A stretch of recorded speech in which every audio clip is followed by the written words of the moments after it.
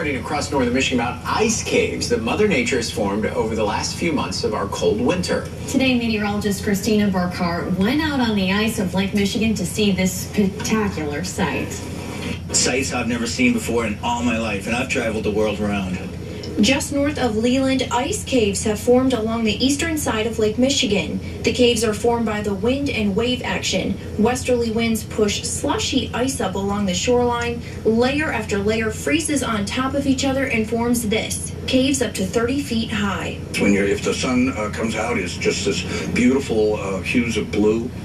It's like a winter, it's a magic wonderland. Waves not only carve out spectacular crevices in caves, but the freezing spray creates icicle-like formations.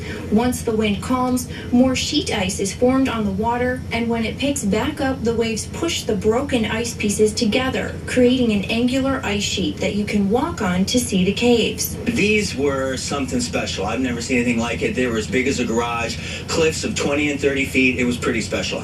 To all intents and purposes, it looks like you're on one of the polar caps.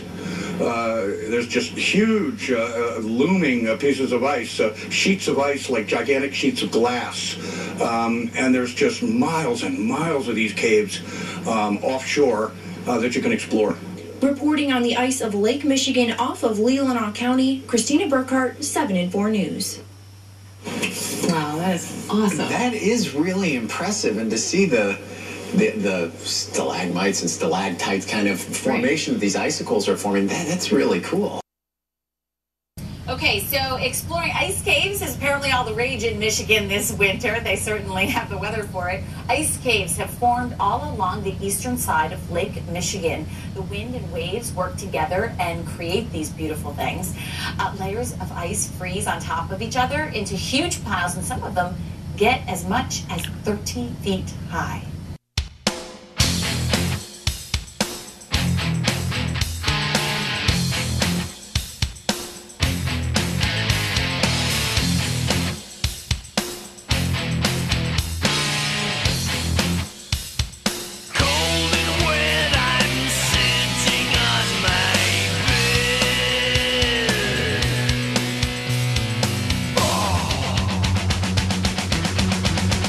Sights I've never seen before in all my life, and I've traveled the world.